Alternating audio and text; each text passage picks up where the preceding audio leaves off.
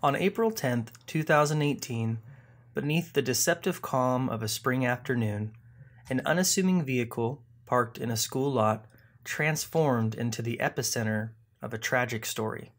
Kyle Plush, a 16-year-old student at the Seven Hills School in Cincinnati, Ohio, was known for his infectious energy and love for life. His family described him as someone who embraced life with a passion far beyond his years. This Tuesday started off like any other for Kyle. He woke up, probably with the same reluctance many of us feel when we have to be up so early in the morning. He went to school, studied, had lunch, chatted with his friends, and after school, like so many kids his age, Kyle had sports practice, in his case, tennis. And so he went out to the parking lot to grab his tennis racket out of his car, just like he'd done so many times before.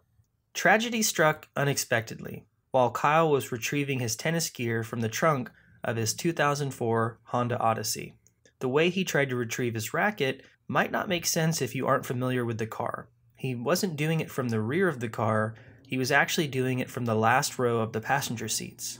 In this style of car, the rear seats can actually fold entirely flat, so Kyle was able to fold the seat forward to reach his equipment back in the trunk.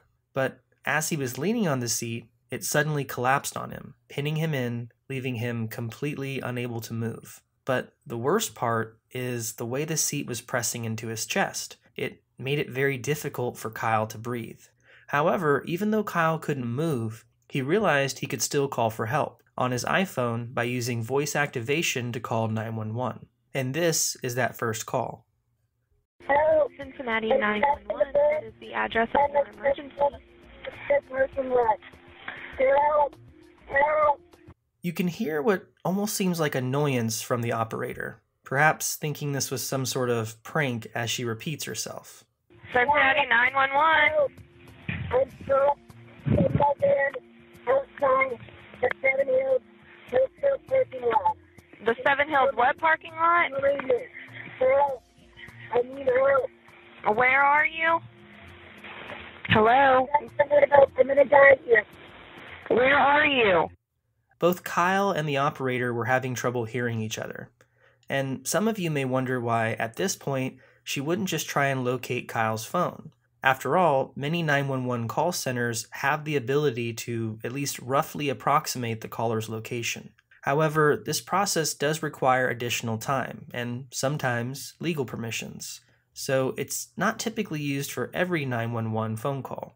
Especially given the fact that Kyle was speaking, it may have simply been protocol for her to continue and attempt to verbally confirm his location. Either way, she was able to ultimately understand Kyle's general position and did send officers to the school parking lot where he was located.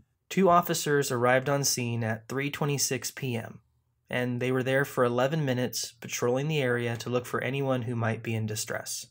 While they were there in that parking lot, Kyle, who was becoming increasingly aware of just how dire the situation he was in, and perhaps fearing he didn't get through on his first phone call, given that help still hadn't arrived after what must have felt like an eternity to him, made a second phone call while officers were on the scene, this time giving more details. Probably don't have much time left to tell my mom that I love her if I die.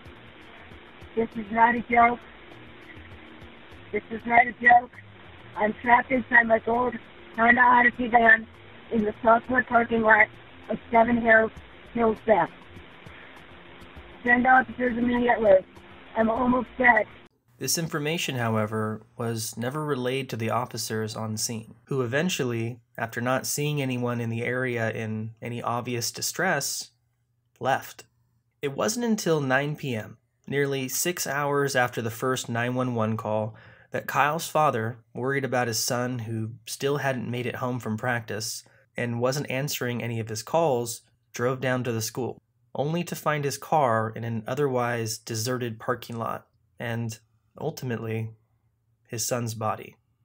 Kyle's untimely death left a community in mourning and his family shattered. We thank God for sharing him with us for 16 years, his family reflected, their grief intermingled with love, loss, and, of course, anger. The authorities had all the information needed to help their son, but still failed him. Perhaps the worst part is the fact that officers were right there on the scene while he was making his second phone call. There was no reason Kyle should have died. Seeking justice, the Plush family sued the city for wrongful death, and in April of 2024, a settlement of $6 million was reached, along with a commitment to improve the 911 call center and public safety systems. Kyle's story is a poignant reminder of the fragility of life and the urgency of community responsibility. When people dial 911, it's often on the worst day of their lives, and people can act very strangely under that much stress. And while I'm sure these operators must get their fair share of calls that end up either being non-emergencies, if not an outright prank, I can't help but think that if Kyle was taken just a bit more seriously, he might still be with us today.